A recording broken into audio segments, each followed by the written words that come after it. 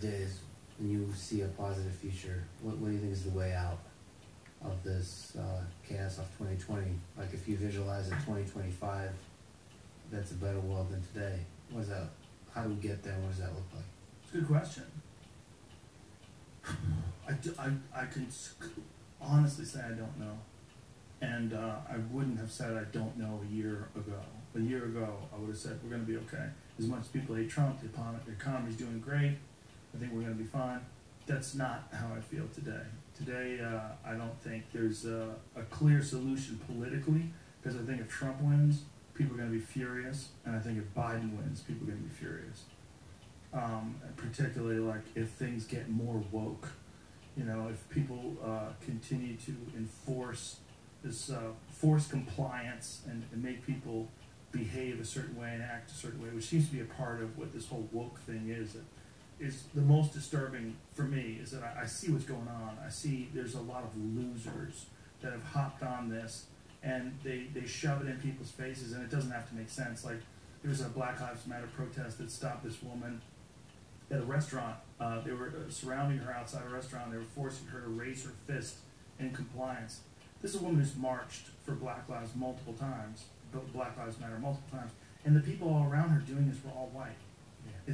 It's all weird. My friend Coach T, he's a wrestling coach, is also on a podcast. My friend Brian Moses, his take on it is that he's a black guy. He says Black Lives Matter is a white cult. And I'm like, when you see that picture, it's hard to argue that he's got a point.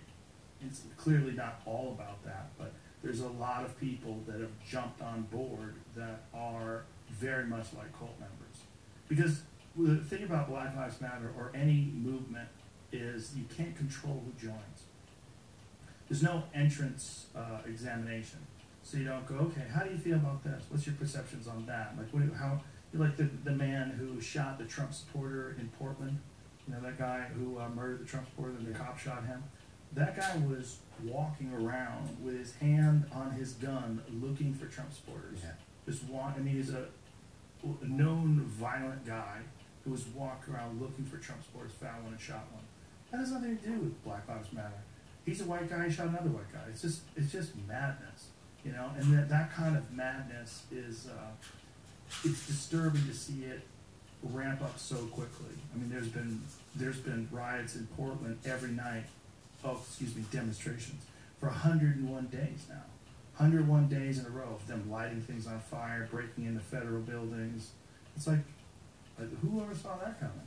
Nobody saw that coming. So I don't know what the solution is, and I don't know what it looks like in 5 years. So 2025, to answer your question, like, it could be anything. I mean, we could be looking at Mad Max. We could be looking at the apocalypse. We could also be looking at an invasion from another country. We could be looking at a war, like a real hot